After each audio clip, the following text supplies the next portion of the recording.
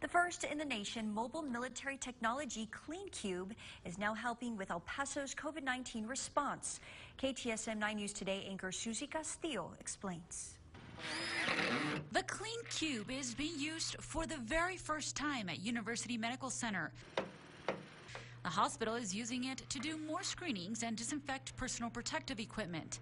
Not only is it mobile, it can be ordered with HEPA filtering, so when you're dealing with any kind of contagion, this is perfect. And the air within the unit is replaced 34 times an hour. Delivering basically cleaner space than your operative environments in most any hospital here in the United States. The CleanCube can be used for surgery and as an ICU unit. The state identified El Paso County as one of the hot spots for the virus. To have something like this will really be one more element that will help us with our challenges. Synergy Med invited healthcare leaders from across West Texas, southern New Mexico, and Mexico to tour the unit before it started being used to treat patients. Design a 40-foot rapid response unit.